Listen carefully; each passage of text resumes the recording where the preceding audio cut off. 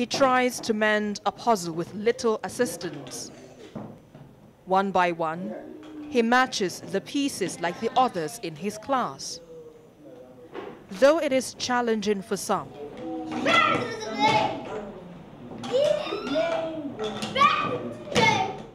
others love to have fun. But something is true about them. They are autistic. There's no known cause. There are various speculations in terms of what causes it. So they're looking at, okay, autism. Why do we have so many people coming up with autism? Some people are saying the age of the parents, it has not been confirmed.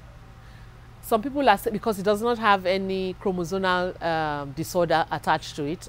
Some people are saying, oh, maybe it's what the parents ate during, during the time they were pregnant. Nobody has been able to come up to say this is it.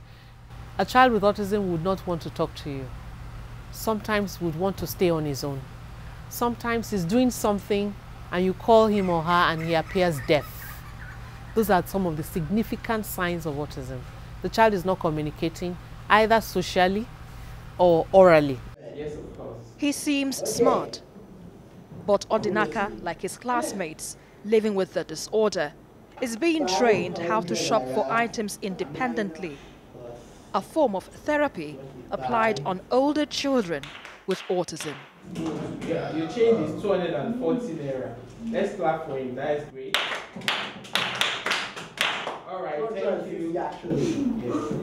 We start with identification of money because some of them have issue with identifying money because this is not what they actually been exposed to even at home. Most times their parents are always be the one that do this for them, shop for them, and even spend when they need to buy things.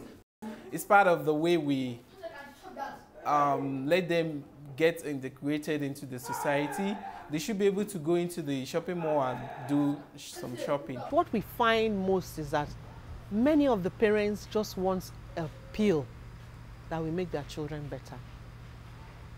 They ask us all the time, "Koso guni," you know? So that's, you know, and then you have to teach them and educate them that this thing takes time.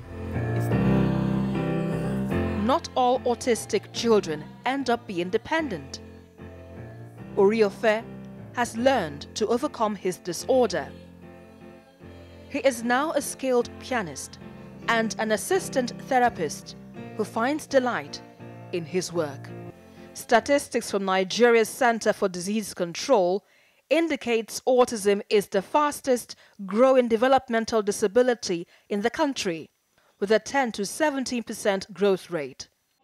Dealing with autism cases in Nigeria is challenging, and therapists outline critical key factors that must be considered in bringing assistance to these vulnerable groups in the society.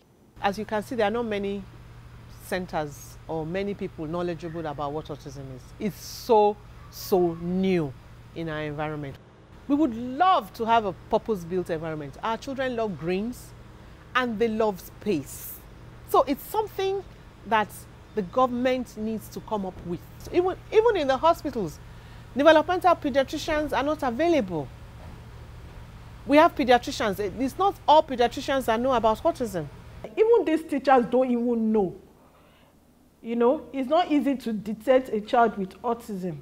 And, you know, they keep beating this child because of stubbornness, because of one thing. We need to take awareness to these schools. These teachers need to be trained to be able to detect, you know, the signs of those disabilities.